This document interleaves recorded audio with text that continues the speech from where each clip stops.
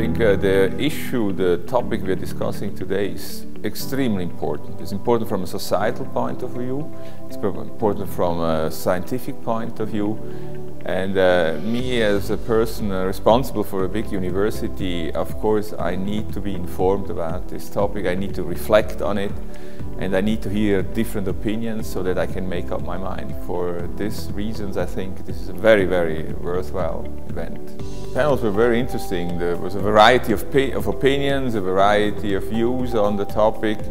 Some were a little bit superficial, I had the impression, and some were very deep. The problem is that nobody really has an answer to these upcoming questions. How to deal with this huge transformation. And I think it's obvious that in a time like that, where everybody's a little bit insecure, that you have to grasp a little bit in the fog and find a way forward. Nevertheless, even if it's difficult, we have to do it because it's coming. And so once again, I very much appreciate all these many people coming together and putting their heads together and trying to find a solution. This is one of the biggest, if not the biggest privilege I have as head of a university. I always work with young people.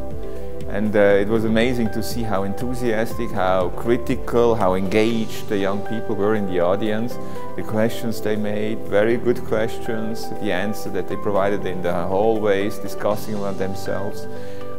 That's why I'm optimistic about the future, because the young generation is full of energy and full of good ideas.